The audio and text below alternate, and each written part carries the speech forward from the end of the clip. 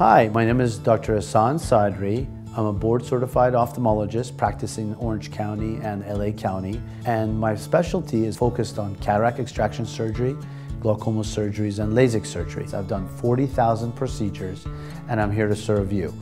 The other thing that I'm excited about is I teach this craft internationally. I've been really privileged and honored to be able to present peer-reviewed papers across the globe and major conferences, and I enjoy teaching to other ophthalmologists.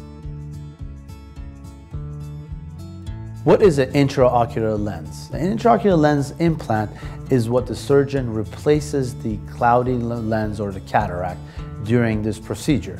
In effect, there's two things going on. One, extraction of the cataract, and two, placement of a lens implant. The lens implants come in a variety of materials. They can be acrylic or silicone. They've been around since 1942. The essential benefit of the implant, or what we call intraocular lens, is to fine focus the vision so the patient can be able to see their surroundings with minimal difficulty.